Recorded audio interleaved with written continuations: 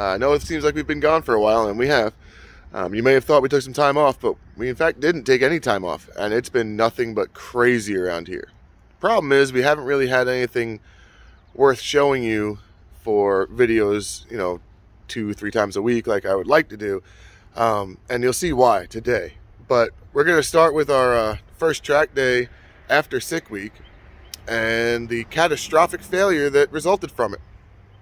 So if you followed along with us on sick week, you'll know that we changed everything right before we left. Tires and new pulley, and we had gone to a new tire compound we've never played with before, and it bit us. So we almost got it figured out in sick week, but we didn't actually get any good runs in. We got 10:07 was I think the best run, and we know the car is faster than that. So we're out here at Fayetteville, we're gonna test it, and we're gonna see if we can make these tires work. So one way or the other, something's gonna happen. Well, there ain't a whole lot of people here, so we're able to go for our first run right now. We're gonna be able to get as many runs as we want. We will be our only limitation today, or tonight, nighttime. So, first run, we're gonna put it right back to where it was the last day of sick week. Suspension, air pressure, it's all the same. So we'll see what that does for us, and then we'll make adjustments from there.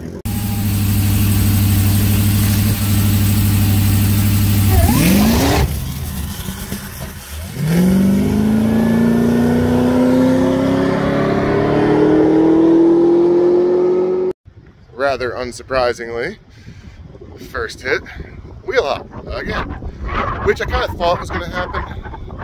We were only at the same place we were the last time. We didn't actually go change anything, so now I'm going to change things.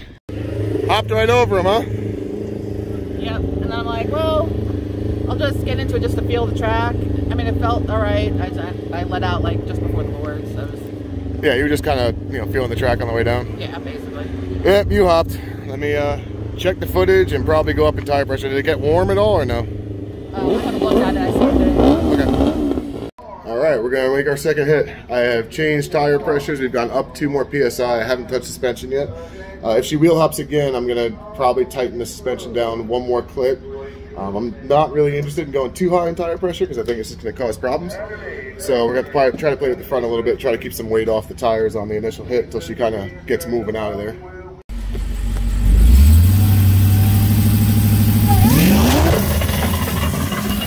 Well, you can only beat on things for just so long before they destroy themselves. So that's a drive shaft, and I'm willing to bet a rear diff. Hey, your first major break. Here's your drive shaft back. I feel like Matt. Well, that was no good. So next thing we did was we took the car to the shop, put it on the lift, assessed the damage.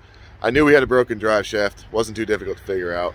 We did have the 4L80E that we were planning on putting in the car when we put turbos on it. Yep. We eventually plan on putting turbos on this car. So we thought, I have a drive shaft, I'm not going to spend a bunch of money on a drive shaft, so we'll put the 4L80 in and put the drive shaft in. Problem is, the 4L80 had a 2-piece drive shaft as well as this 2-piece drive shaft that was for the 6L90, and you'll see why that's a problem right about now. All right, damage assessment day. We were at our buddy's shop. He was kind enough to let us use his lift and see what carnage there may be from when I broke the drive shaft at Fayetteville the other night. We just got the muffler off and the bumper, of course. Now it's trying to fiddle the exhaust, which is bent to all holy hell. Great. Yeah, it ain't coming out. I don't know. Let me see if we can get the light on here. Doesn't matter. We'll see it. That's no fun. Alright, that's enough this side, I guess. So we're gonna continue on, and once we can get a clearer picture, we'll be back. So first glance, we have the exhaust where it's dented pretty good there, and all over here. So let's keep digging. I see a hole. That shouldn't be there. Oh man. Alright, was that the heat shield? Or? Oh yeah, it's heat shield. Take a real good hit. Yeah, it's a nice big hole. I think it was holding something up. Yeah, look at that. Look at the heat shield. That's good stuff right there. Looks like Swiss cheese. Yeah, I don't know if we'll be able to reuse that. Alright, let's see. Oh yeah. Oh, broken drive. Uh-oh. Oh, it ripped the floor of the car. Where? Oh.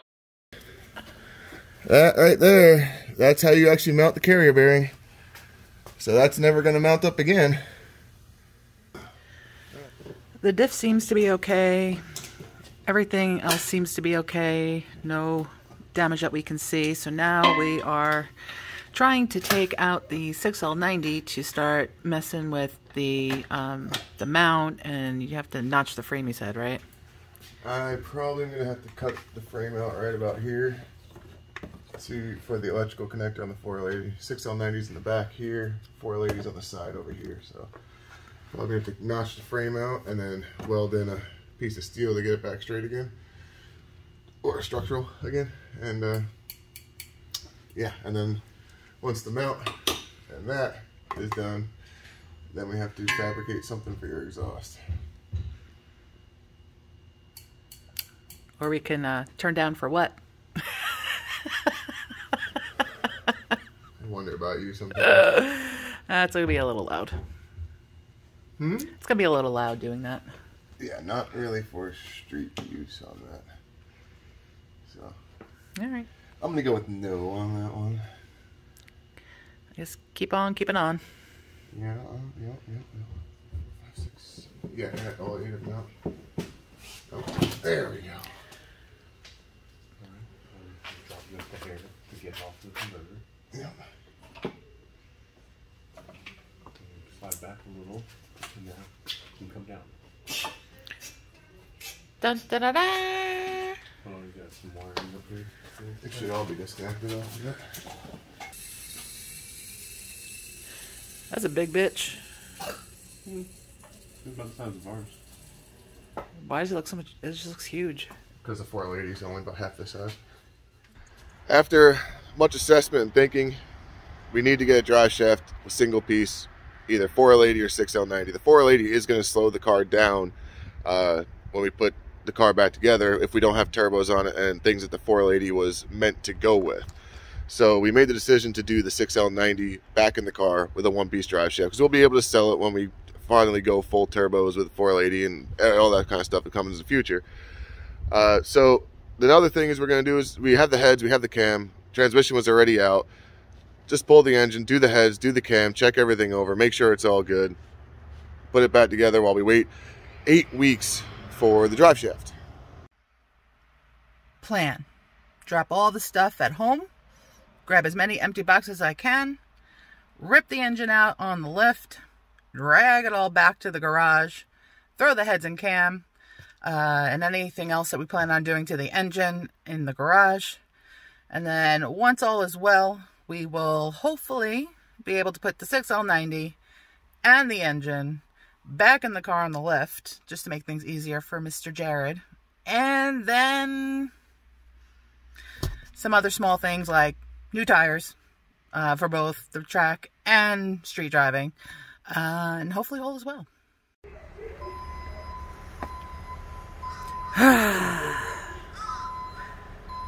Right, a shame. To be fair, we pulled the engine out of it and the transmission, so she's okay. But she's home. Now she could be with the rest of her parts scattered everywhere between my office and the garage. My baby.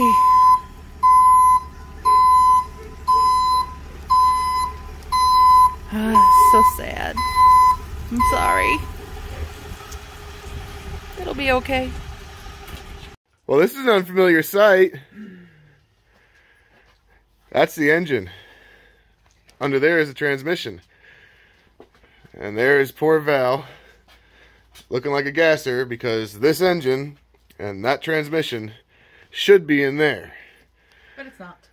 Nope, since he broke the drive shaft, and it's going to be a few weeks for us to get another one, might as well, since we had the transmission out, because we were making some clearance room for this for later, but since we had the transmission out, hi buddy, we might as well pull the engine, do the heads, do the cam. We're actually going to check the pistons, make sure we don't have any collapsed ring lands or anything broken in there too. It's out, might as well. But Sharon is going to start taking it apart. Yeah. What do I start with? Well, first, let's start by taking off the steam vent ports. Then we'll do valve covers, coolant temp sensor, and then we can get into taking the rockers and stuff off. Okay. Wow, that's actually the cleanest valve cover I've ever seen come off an engine. This thing was clean. Look at that. That's because she's a good girl. Wow, she's clean. Well, we've got the cleanest valve covers in the world off.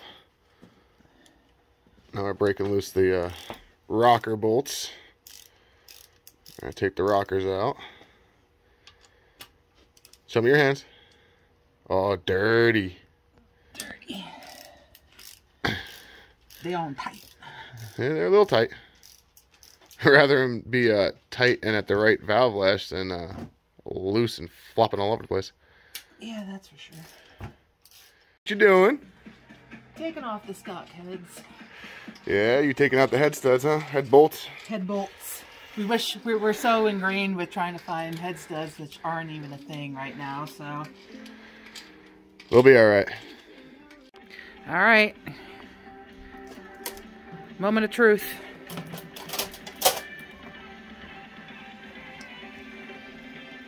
It wasn't too bad. Ooh, she got hot in cylinder 1, looks like. Yeah, she did. Alright, let's see. Number 2. Numero dos. Oh. Drippy, drippy. Yes. Ooh, That's fine. okay.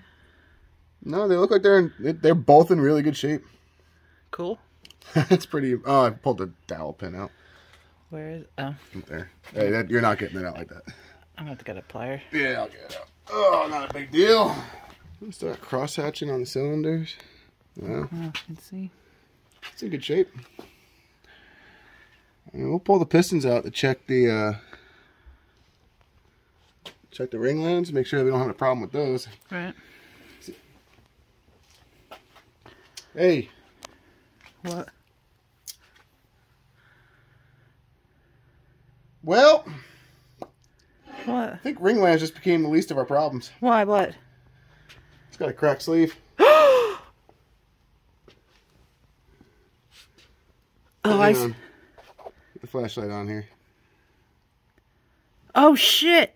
Hey, language. Sorry. It's got a cracked sleeve. How is this engine still running? Can you feel it with your fingernail? Yeah. I did. Oh my god! Oh my god.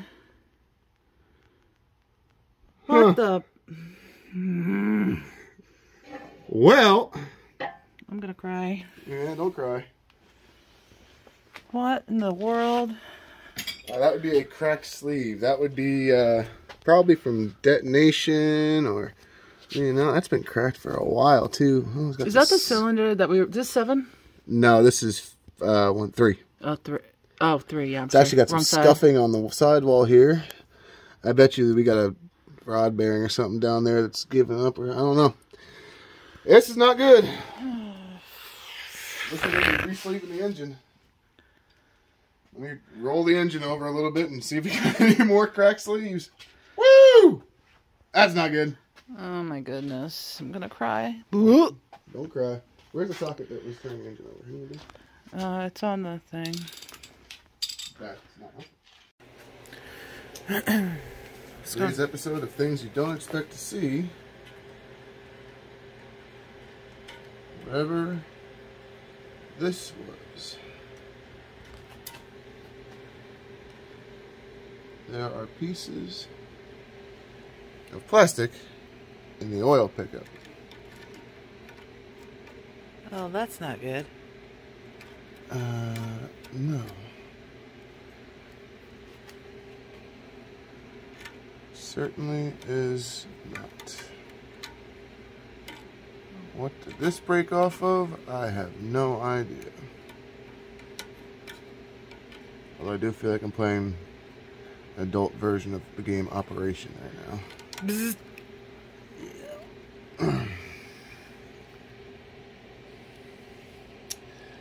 That shouldn't be in the oil pickup tube. No. No, it shouldn't. What about that barbell dumbbell piece that you were talking about? There's another piece of it here. Looks like a plastic connector. No, I don't think it is. I don't know what it is. Let's take that off and see if I can find out where that came from. Survey says, ooh, that looks not right. You point to me and tell me which part looks not right. This part right here. This loose guy. Well, ooh, that's a loosey-goosey. Wow. So I'm assuming that piece went up here with that metal piece that we found, and this was probably the top part of it. Yeah, look. Garbage. Whale. Well, that's not what you want to see, is it? That's about as catastrophic failure as we could get. Transmission is fine. Drive shaft is not. Body is not. One-piece drive shaft is necessary. Engine is no good. So, problem we have is that parts and lead times on everything is absolutely ridiculous right now. Rocky Mountain Race Week is really only not even 3 months away. We don't have time to really mess around with too many things. Local machine shops, we're going to be about 10 to 12 weeks before we can get the engine fixed and back. Nobody's got anything. They're all on 12, 16. I heard 20 weeks wait time for a new short block. I found one engine builder who builds some ridiculous engines that actually can get us one in time to put it in, tune it, test it, and get it to Rocky Mountain Race Week. That's the hope. That's the plan. We're going to see. I can't guarantee. Engine builder can't guarantee. So we've done some things to try to make it so that we can make Rocky Mountain Race Week with a new setup. There will be other things that we're going to do in the meantime while we're waiting. Some of it on the CTS-V. We're still doing the Mustang. My nieces are coming down in just about a month, and we got to get that thing ready. And it's over. There it is. Got to get that thing ready and get them racing while we wait for Sharon's engine to come back and the drive shaft to be made and a couple other things. Safe to say we won't be putting the Hoosiers back on. The car's just too heavy for those Hoosiers. It just balls them up and throws them around, and you see what happens when it does that. We already have ET Street R's back on the car, but for now that's it. Thanks for watching, and we'll see you in the next video.